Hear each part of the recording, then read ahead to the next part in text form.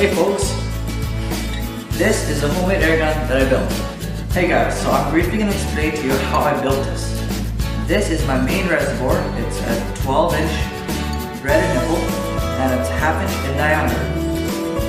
These are hydraulic ball valves that are rated for 500 bar I believe, which is over 7,000 psi. And this is my barrel, as you can see, and it has a 1/4 inch hole. And right here I welded on a really super short 1/2 inch threaded piece of some sort that works beautifully.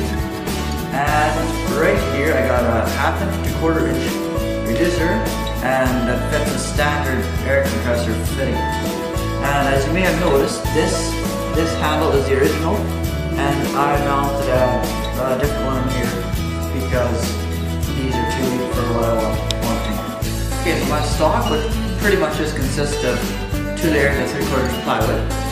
As you can see, right here for the handle, I have just one layer thick. But that thread runs the whole length. It's 36 inches long, and from here till the beginning of this is 21 inches long. Well, as you all know, no gun is complete without a trigger. So, I will show you how this one works. As you see, I've got rubber attached here. And as you can see, I can move that and pivot that back and lock it in place. And then you can stretch each piece of rubber individually against that piece that I put there. It's quite easy. And for a stopper, I got this big thick bolt with a nut that lines up perfectly with this, as you'll see in a moment. So when you fire, once you get your air in here, you will press this, and it hits that. And as you can see, I also have a removable stand, which you can take off like that. So to load it, you simply stick it in the hole.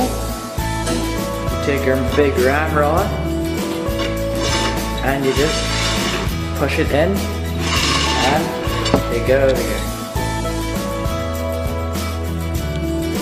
Okay, so what you gotta do, you gotta put air in here. So you attach your hose, and mind you, this is very important. You must make sure this valve is closed, especially get the button there, because things can happen that you never would have dreamt of if you had that open.